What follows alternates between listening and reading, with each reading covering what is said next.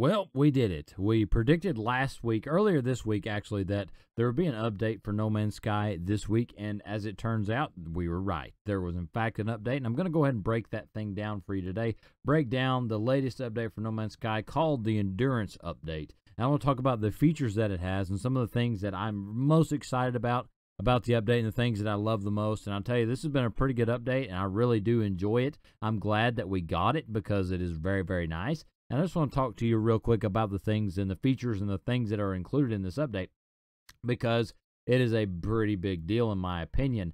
First thing I want to talk about is you get new improved freighters. The hangar looks a lot better, okay? The overall look of the freighter, the feel, the aesthetic, it's very, very good. To my knowledge, the freighters haven't really had much love since the Foundation update where they were introduced. And can I just say also that walking into the hangar the way you do is just so much better. Walking into the bridge rather from the hangar is just so much better. But freighters as a whole get these huge bases now. You get to hire in crew members. You can manufacture things inside the freighters. There's better plants. And that you add exterior sections to your freighter. You don't know how excited I am about this, to be able to look outside in space on my freighter and to be able to see what's going on. I've really wanted for a long time to build a nice base on my freighter and use that to travel around space as just something that's really cool. And so now that they've added this sort of as a feature where you can build these awesome bases with pretty vistas and views and different things like that, it's really, really, really cool that that this is now in here. Now, they also added some combat missions into the Nexus, so that's a pretty cool little deal. But you just got some more combat missions things to do. But really, the big part of this update is the changes to freighters. Now, they also changed the way you interact with your crew and the way that you interact with your fleet of frigates, because before the way you did it was through the little desk, the little menus. Nowadays, you still use those menus, but the bridge is different, and it just changed up the way that things interact. The way that missions work, the rewards are different. Right now, you can actually get a living frigate. So if you look on, there's a couple guides on YouTube already. I'll make one if you want me to. But basically, you complete one of the harder missions with your frigates. You just like a 3-star mission that's fairly long, 3 or 4 hours, whatever.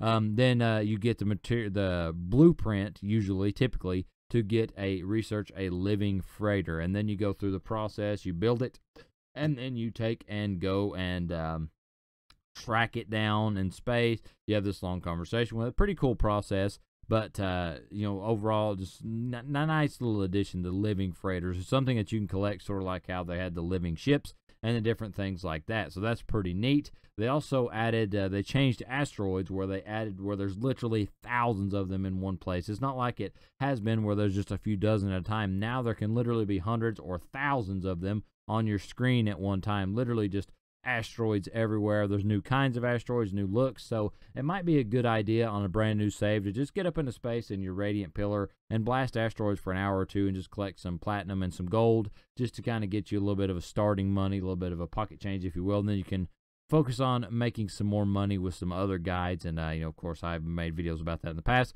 but you can focus on making money in some other methods after you get that little bit of pocket change. So really nice touch, really nice feature. Now we have like in certain solar systems, you'll have asteroid belt type places where there's just thousands and thousands of asteroids, and just really, really pretty. Adds a lot of nice look to it. There's also new black hole, interstellar style black holes. There's nebula and space atmospherics, and I'm not really sure about what the space atmospherics are. We're just gonna have to get. I'm pretty sure there's just like a weather type thing in space, like space weather, but we'll just have to see how that goes and see exactly what it is. And so it's very, very pretty, and you can also, because you can now build your freighter, you can park your freighter next to a planet, look out the window down to the planet surface, look around, out into space. That's just really cool touches. They added the windows and the spacewalks and stuff on the freighters.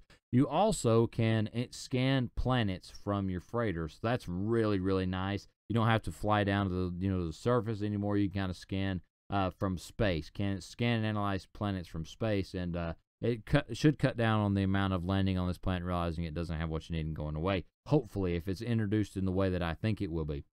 But that is basically the majority of the update. They have the Polestar expedition that's coming up soon. They've got a new Twitch Drops campaign, and they've released some merchandise.